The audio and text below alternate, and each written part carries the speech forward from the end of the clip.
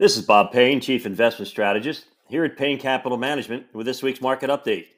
This week on the Street of Dreams, the stock market staged a dramatic turnaround late in the week, pushing the major indices higher and snapping a 4-week losing streak for the Dow. The rally was sparked by comments from Atlanta Fed President Raphael Bostic. Bostic stated that he is open to further rate hikes pending new data, but investors only listened to his comment that he expects the Fed would be in a position by mid to late summer to pause interest rate hikes. The bond market also rallied, with the 10-year Treasury yield slipping to 3.96% Friday after closing above 4% for the first time since November. Now, markets have largely been shrugging off the recession rhetoric of bearish economists as the discourse has migrated from the beginning of the year, when the consensus view was that the economy was on the verge of a hard landing, to a new consensus that a soft landing was increasingly likely, and now to a rapidly growing consensus of a no landing scenario, with no recession or even an earnings slowdown in 2023. Now, stronger than expected economic data continued to come in this week, supporting the no landing scenario. Two readouts released Friday on the health of the U.S. services sector showed relatively robust spending in February.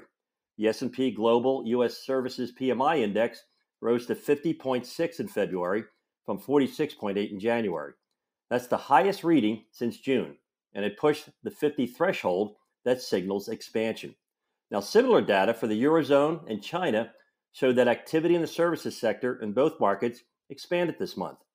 The ISM Institute for Supply Management Services Activity, the ISM Services Index, decreased slightly to 55.1 in February from 55.2 in January, but exceeded the consensus forecast of 54.3 among economists polled.